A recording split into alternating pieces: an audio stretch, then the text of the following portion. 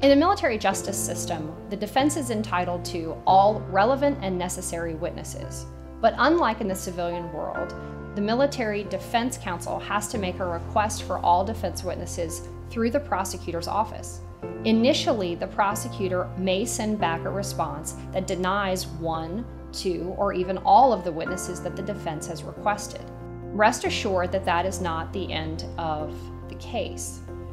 If the military prosecutor denies one or more witnesses that the defense believes are relevant and necessary, that military defense attorney has to take the issue up with the judge in the form of a motion, specifically a motion to compel the production of those witnesses.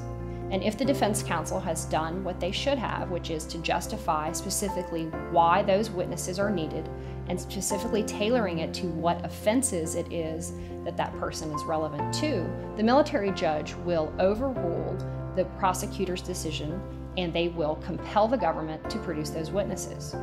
In the rare case that the military prosecutor refuses to produce the witnesses, the military judge has the authority and will abate the proceedings. That means stop and arrest the case in its entirety until those witnesses are produced.